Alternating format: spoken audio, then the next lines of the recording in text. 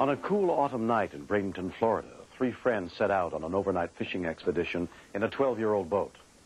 It was a decision they would soon regret. Some of the footage in the story was taped as events unfolded on the days that followed.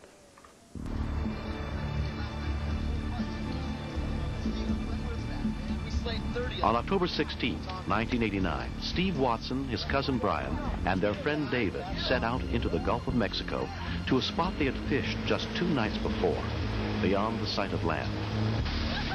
We launched the boat and headed out approximately 20 miles, anchored down, hit rock. Shortly after dropping anchor, Steve realized the boat was in trouble. I noticed that the boat was sitting kind of low when there was a little bit of water. Hey, hang on. I think we're taking some water here. Better check the bilge pump. It's supposed to be an automatic bilge pump, supposed to kick on whenever there's water. The battery's gone dead. Check it out. Hang on.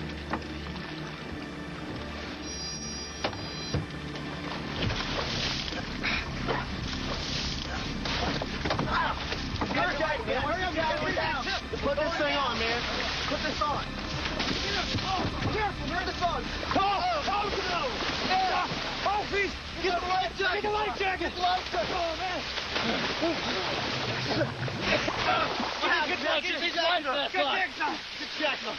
Of course, we're scared of sharks, but I really wasn't worried about sharks. I was just worried about being out 20 miles offshore, not being able to see land. We just started searching for lights or any sign of another boat.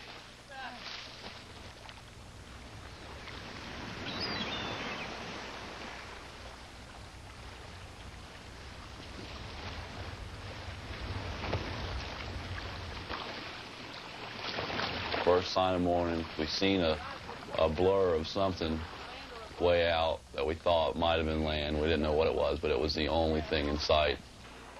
We decided, with the jellyfish being bad and with the gas coming out and burning us, we figured it would be best off to try to swim for it. Come on! Let's go! Stay together!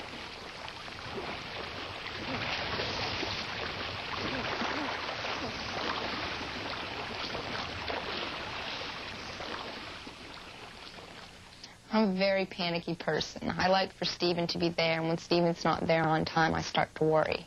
So the minute I woke up and he wasn't there, I was very worried.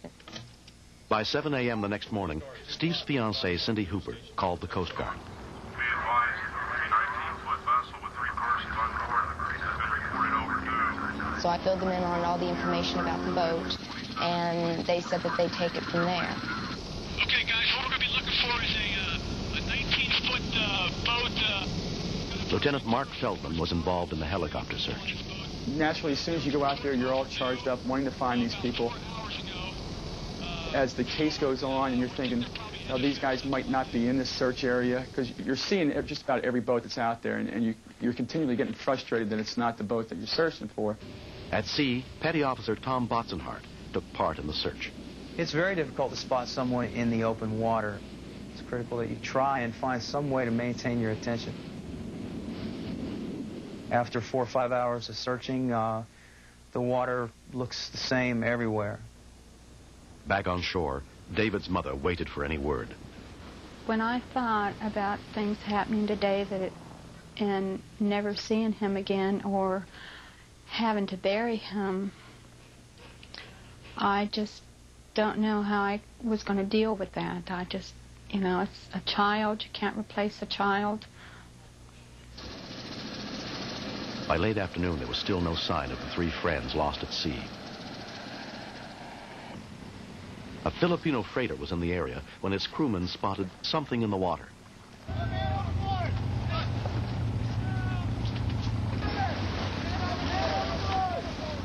After so many miles, my body pretty much tired out and my mind took over. It was just pretty much a will to live. I wanted to live. I knew I was going to live, so it was either make it or die. Steve was alone. His friends were nowhere in sight. We swam approximately 2 to 3 miles. Dave and Brian started tiring, so they told me just to go ahead without them. Then I just kept swimming and swimming. He had been swimming for 10 hours when he was finally picked up by the freighter. They basically saved my life. I'm in debt to them forever, really. I mean, if it wasn't for them, I might not be sitting here right now. He's weak. All right, we got him. All right, got him. Get him over, get him over. I felt terrible that my cousin and my best friend were out there in the water with a good chances of not ever coming back. Is the worst death I could probably think of, to drown or be eaten by a shark. Anything but that. The day that they found Steve, I was sure they'd find David and Brian, and when night came and they didn't find him, I didn't think they would ever find him again. You do get depressed, the fact that why am I out here? The chance of these guys being alive are slim. When we continue. I just was afraid I was going to have to bury him with or without a body. I didn't know if I'd ever even see his body.